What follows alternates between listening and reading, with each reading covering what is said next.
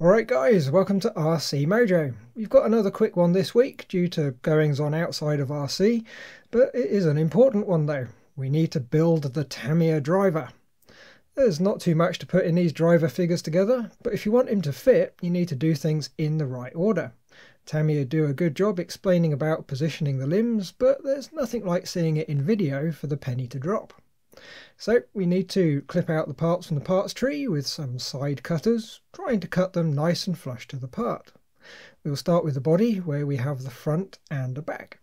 The parts are a very nice fit, as of course you would expect from Tamiya. To stick them together we're going to use some Plasti-Weld.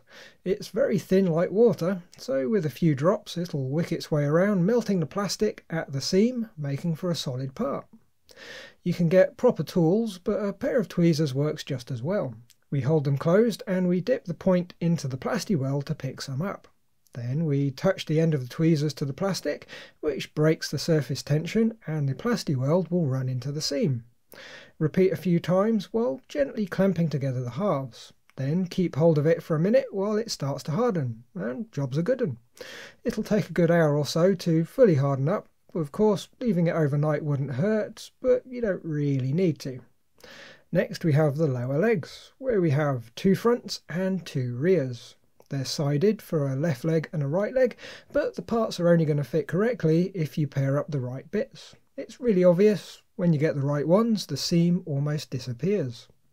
Just like with the body, we add a couple of drops of Plasti-Weld while holding the parts together. For the arms, it's much the same. Each one has two parts, an inside and an outside. We put them together, add some Plasti-Weld and let them harden.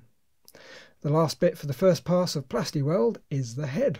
Again, it's in two halves that get stuck together. This time though, we need to be super careful when holding the two halves together.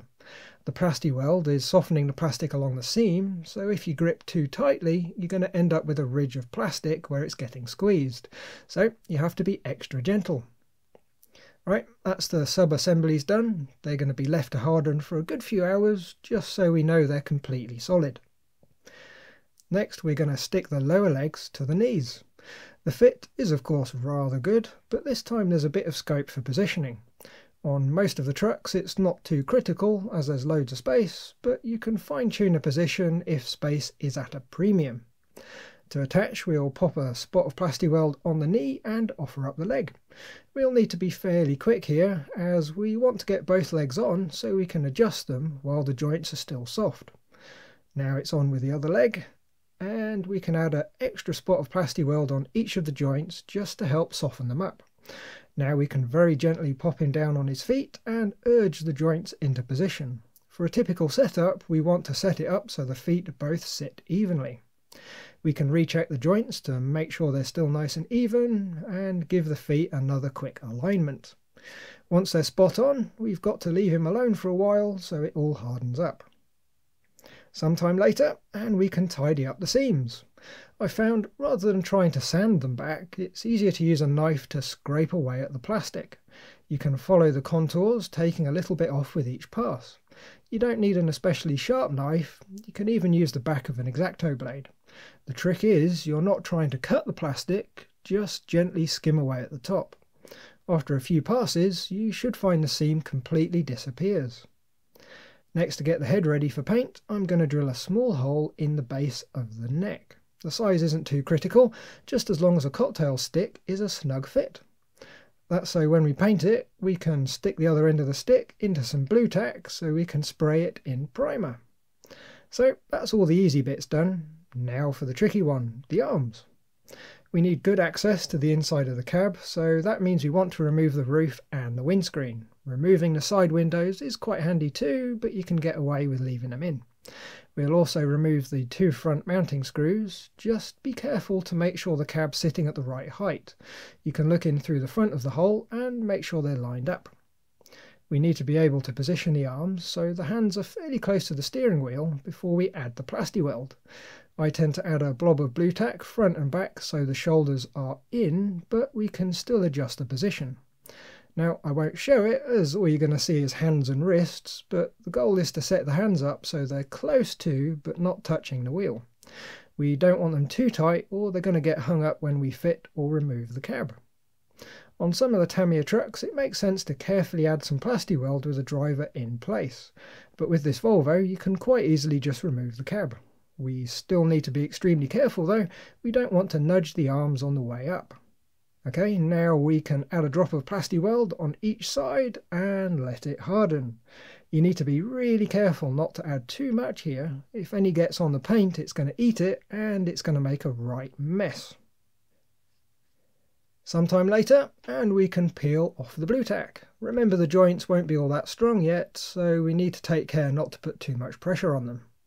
There's one more little issue to sort out. With the arms in the right spot, there's some unsightly seams and gaps around the shoulders.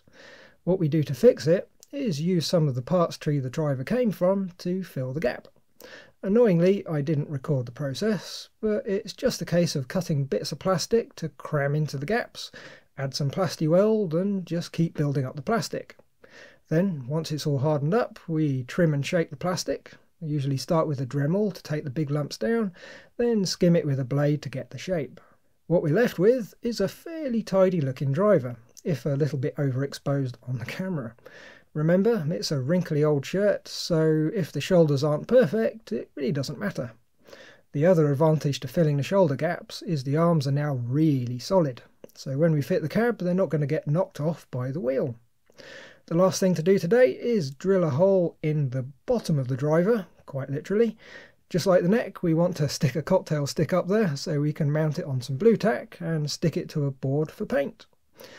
And so there's the driver put together and ready for paint. He's going to go off to the truck owner for that, so we'll see him again in a few videos when we stick him down to the seat.